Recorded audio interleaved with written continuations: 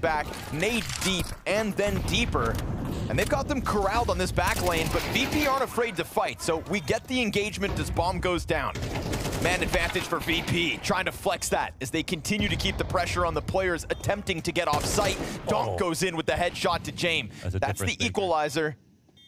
And that's the CTs committing to the double player push up long. Magic's in sight behind pillar, just waiting for a chance to swing.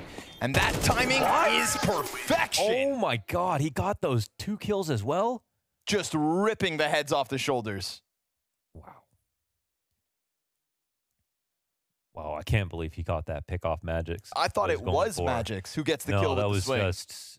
I mean, how does Donk get that? This one, the first headshot. This right here. And instant to the head on the next one as well. Wow. And if